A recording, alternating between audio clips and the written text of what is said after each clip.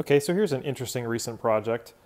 Recently finished completion of a new conference room in our facility, and rather than give away the 18-foot space, we decided to put a loft above it for storage purposes, not for people, but just to keep stuff in. So, of course, we welded together a ladder to get up there, but if you have to actually use the storage space, you're going to need a way to get stuff up and down. So that was the impetus for building a dumbwaiter. You can see it goes up a track up to the top, and it actually runs on a Harbor Freight winch, or a hoist I should say, and that pulls the rider.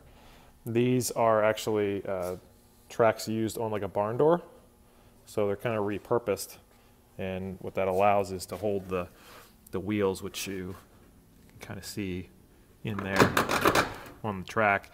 So there's 4 of those attached to a steel frame, and then that rides in there. So you can see it says no riders, obviously for safety reasons. You don't want someone riding there, but to show you, I think I will take a ride. So we hit the switch.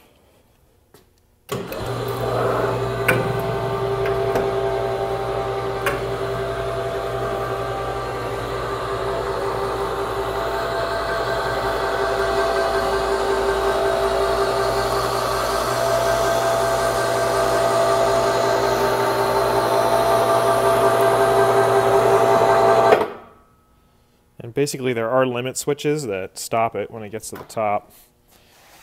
You can see one here, a spring limit switch.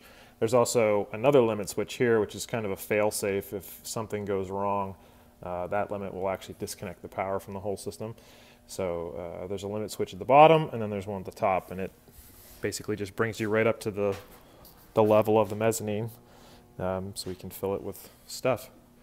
Again, it is a Harbor Freight electric hoist, and basically at the bottom and the top there is a switch to go up and down. Here's sort of the control panel for it. Now I know it could have used a programmable chip or something like that, but you know, for something like this, it's just faster and easier, and actually for the most part more reliable, because there's no capacitors or anything to wear out, to just go with a relay logic type setup. So to do it this way, where you just hit the button and it takes you the whole way up or the whole way down, took a couple. Basically you need 3 relays to interface with the Harbor Freight the way that the hoist is wired. So you have an up and down relay and then an on relay, and then there's limit switches, contacts that are built in. So they're all just wired up you know, to double pole arm-on relays that run off the low voltage and then switch to high voltage. So it works quite well.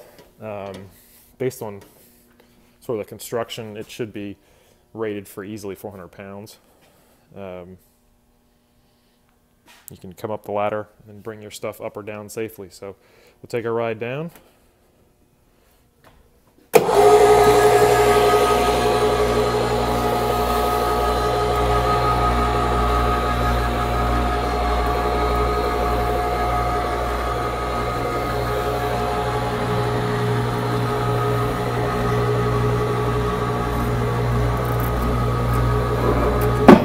And there's the lower limit switch that stops it at ground level, so it works quite well.